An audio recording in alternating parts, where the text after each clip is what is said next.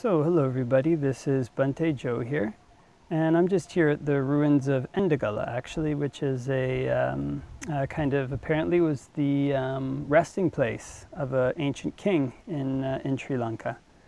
And there's this, there was a request from Leslie from the Buddhist Mahavihara in Malaysia to record a talk. And so I thought to record a short talk for that group, maybe about 20 to 25 minutes. And didn't have any particular topic in mind, so I'll just kind of wing it, or I guess, and see what comes up. So, so for kind of for a Buddhist practitioner, there's many different kind of modes of practice that one can do. And kind of by modes, I mean there's many aspects to a person's practice. There's kind of dāna, there's sila, there's bhavana. These are the three classics. And then there's also kind of ways that people practice in general. People sometimes practice chanting. You know, sometimes people will study explicitly the suttas. Sometimes people will study the Abhidhamma. Sometimes people will study the commentaries or the Atthakatha. And as far as bhavana goes, there's people who like to do samatha. There's people who like to do vipassana. There's people who like to do a mix of both. There's people who like particular topics. Some people like asubha as a topic. Some people like the breath as a topic. And so there's all these different ways that one can approach one's Buddhist practice, that one can approach one's kind of entrance into the Dhamma and one's growing in the Dhamma. The thing about all these approaches is that in Buddhism, basically all of them, like the scientific term for them is they're teleological. In other words, they're aimed at an end. And it's kind of the Buddha's aim in doing his teachings wasn't to describe reality out there. This is one of the differences between Western philosophy and Eastern philosophy, or Western philosophy is in European philosophy and Indian philosophy. So apparently what I'd read, and there may be people out there who are experts who could who know a bit more, but that philosophy in the West was kind of centered around the I. In other words, are the things that we're looking at real or not? And kind of what's really out there, you know, what is it, what is the reality of the world? And philosophy in India, at least, from what I heard, was concerned with actually the mouth. It's kind of in terms of trying to find a source of food. What is it that will give us a permanent source of food? So all beings need to eat. And so for this reason, the Buddha describes, I mean, partially for this reason, the Buddha's teachings are aimed at an end. They're kind of within, they're part of this kind of Indian group of thought. His teachings would fit into this kind of general thrust in Indian society in that way, which is that they're aimed at finding a permanent source of happiness. And so the aim of the Buddha's teachings isn't to become a really great scholar. It isn't to become a really great chanter. And it isn't even to become a really great meditator in terms of achieving psychic powers or the jhanas or anything like that. Its purpose is aimed at the destruction of the taints. And all of these kind of, all of his teachings have that end. So there's kind of suttas, which probably people are pretty familiar with, the sutta of the heartwood, you know, where people go out, you know, a monk goes out, he gets gains, offerings, and fame, he gets jhanas, he gets psychic powers, and the Buddha compares these various things to like the leaves and branches, to the outer bark, the inner bark, and the heartwood of the tree. There might be some more there, I can't remember that sutta exactly. But in any event, these kind of various things are like that. They're all kind of, you know, parts of the Dhamma, but the heartwood of the Dhamma is Nibbana. So it can be kind of a little bit confusing, especially in the modern era, when apparently one thing that happened was when Britain was conquering Burma, it conquered Lower Burma, and then went to Upper Burma to conquer Upper Burma. And the king at the time was a Buddhist king. His name was King Mindon. And his response to the British invasion was mainly, at least in Lower Burma, to shore up his rule, to do different things, but also as an act of making merit, was mainly to purify the Sangha and try to make Buddhism very strong in his country. But one of the things that really impressed, apparently, the Burmese, this is one of the things that I've heard, and again, people may correct me on this, but was that because of this British invasion, the British were able to overtake the Burmese army with a lot of technology. And so meditation was actually influenced by, say, Western methods of production to a certain extent. So after the British invasion is when these kind of very strict meditation methods came out. We do step A, step B, step C, step D, step E, step F, step G, and we arrive at Nibbana. It's kind of, you know, if we standardize, the British were able to produce quite a lot of technology, you know, mass produce weapons, mass produce vehicles, mass produce all these things by standardizing all these various steps in a process of manufacture. And in that way, they could come up with these really great outputs. And so this was an influence that happened in Burma, possibly, what I've heard, and seems to make sense at the time, which influenced the approach to meditation. So this is one thing. Now that in the modern world, there's a very popular, at least in the West, I'm not sure everywhere, it's very popular to have a very specific set of techniques that one does, and that should bring kind of exact results every time. There's also a kind of an approach through study where people will take up the study of the Buddhist teachings, try to learn his texts very thoroughly, and try to learn the Pali Canon very thoroughly. Some people try to learn the Abhidhamma very thoroughly, all these various things. And there's sometimes courses of studies that go through, you know, huge numbers of suttas or huge amounts of Abhidhamma, all these different things, which of course is, you know, quite beneficial. I mean, the Buddha's teachings are there to be studied.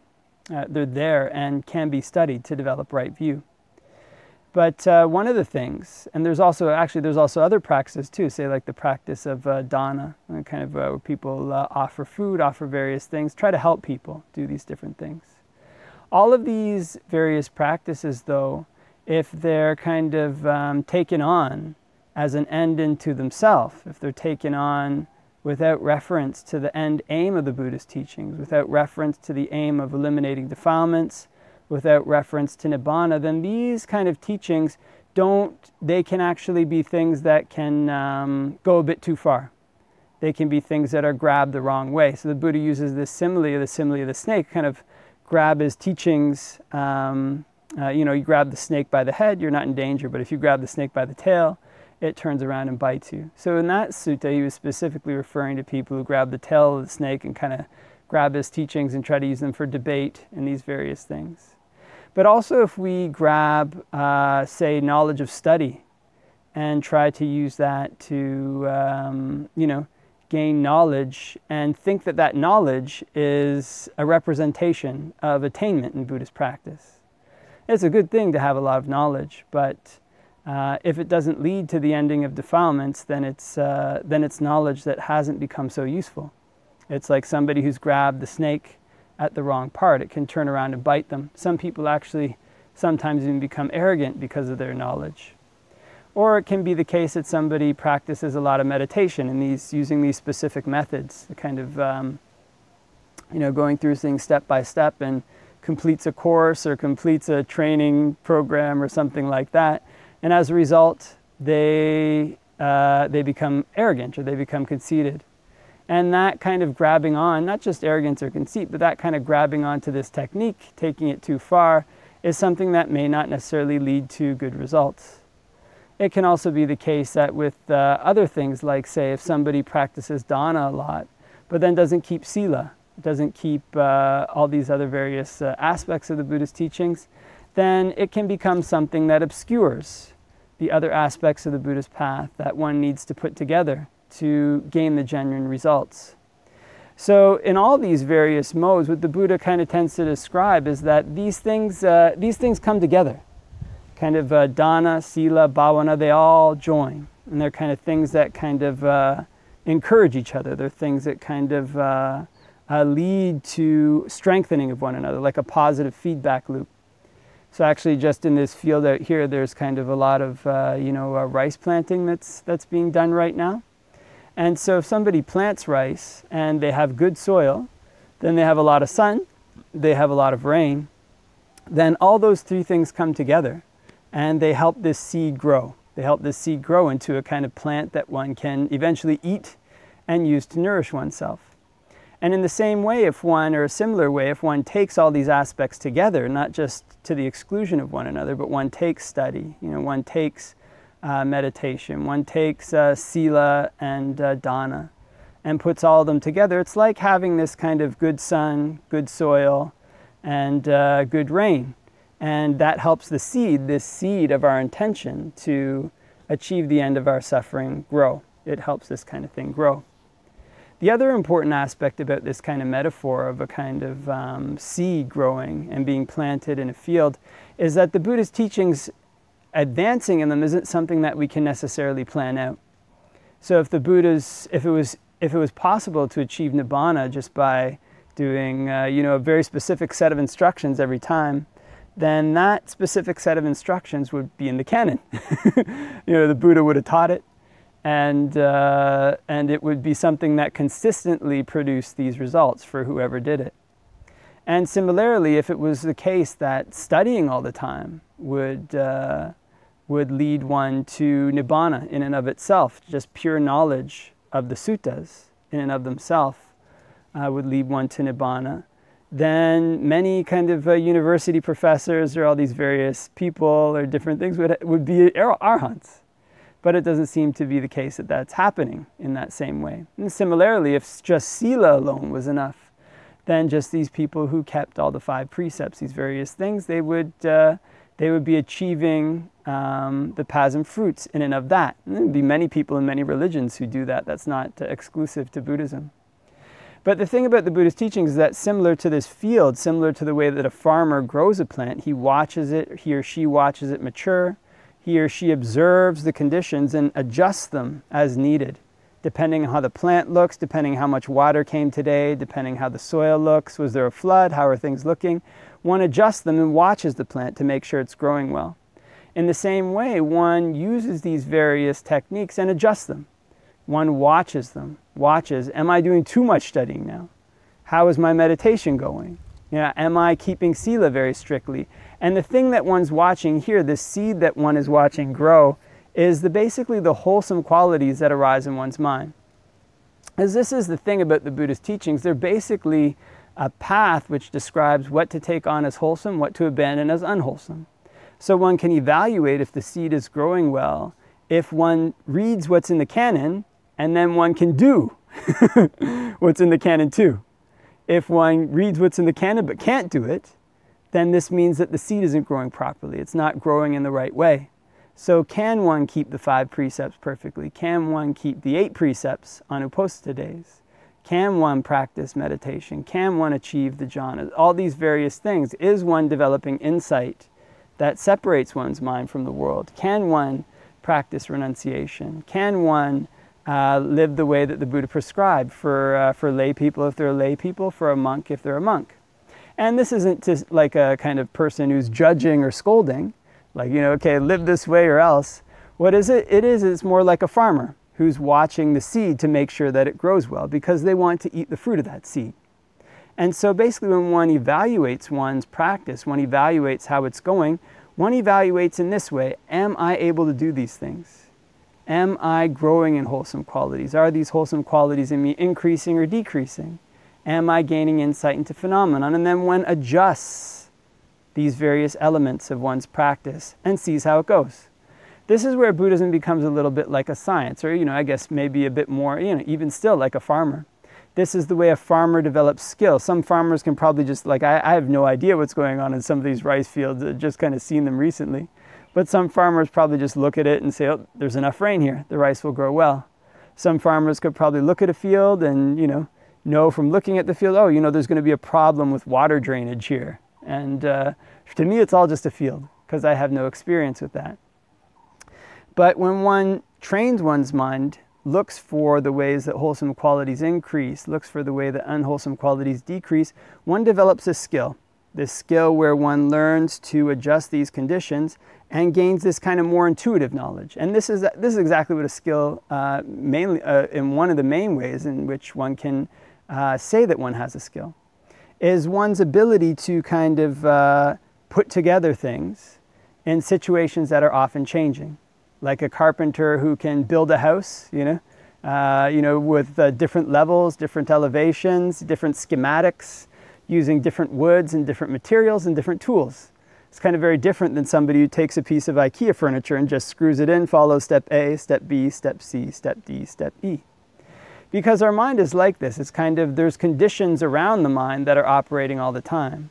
The conditions that make one happy, the conditions that make one sad, the conditions that are in one's job, the conditions that are in one's family, the conditions that are in one's past. All these things are different for different people, and they change quite frequently. The present becomes the past, the future will become the past, all these various things. And so for this reason, one needs to develop this dynamic skill, this skill of being able to evaluate how things are going in the mind and adjust it accordingly. So the Buddha says that, if one can't read the minds of others, one should be able to read one's own mind. And it's kind of just the way, not sure if it was the same sutta, but, that gives a simile of a cook, where a cook watches their kind of master to see, what did he like today? What did he like the next day? If he takes, a lot of spicy food, then give him more spicy food the next day. If he takes a lot of, salty food, then give him more salty food the next day. All these various things. And so in watching this, one learns what the kind of master likes. Get this here. And then one pleases the master. And in the same way, one kind of learns for oneself, is this meditation topic the right one for me? Is it the wrong one for me? It's different. It depends on the person. It's like a person liking sweet food, sour food, salty food. Is this kind of environment, this kind of where I practice, is this the right one for me or the wrong one for me? And it's different for everybody. And in the same way that one gets a reward when working well as a cook for one's boss, and one's boss kind of gives one a money reward, if one practices the Buddha's teachings well, then happiness is the reward for that. That's what one kind of reaps from practicing these things well. In a similar way that a farmer lets their kind of rice crop grow, adjusts it here and there, watches it here and there, they eat the fruit. When a person trains their mind well, then their mind ripens in happiness. Because ultimately this is what everybody is aiming for in basically everything that they do. And I kind of remember when I was a young man one time, and our teacher in 7th grade, I think it was, asked, well, what do you think the purpose of life is? And I thought about it for a while and put up my hand and said, I think the purpose of life is to be happy. And I said, oh, no, that's not it. The purpose of life is not to be happy. But that kind of answer actually made a lot of sense to me. It's kind of, what am I doing things for if it's not to be happy? That's the end aim of everything that I do. However misguided it might be, whatever the results of it might be, the end aim is to achieve kind of happiness. And in the same way, whatever somebody wants out of houses, whatever somebody wants out of cars, whatever somebody wants out of their family, whatever somebody wants out of status, whatever somebody wants out of kind of fame, all these various things, they have happiness at their end, as their end aim. They have happiness as what that person is aiming for. So this is one of the things that people turn to Buddhism for. Because after searching for a while for happiness in these various things, people sometimes realize they're only getting a little. And it doesn't last too long. Kind of lasts a certain amount of time. One gets a new car, one gets a new house, one gets a new job. One is happy for a little bit, but then after a while that happiness fades and one needs a better car or a better house or a better job to maintain that same level of happiness. And this is the thing about craving. This is the thing about desire, is that it's never something that can be satisfied. And kind of one trains one's mind to desire. That desire isn't ended through training one's mind to desire. It's not allayed through getting what one desires. Essentially, what's one's mind to do is to want more. And so it's only allayed, that desire is only kind of satisfied for a brief period of time.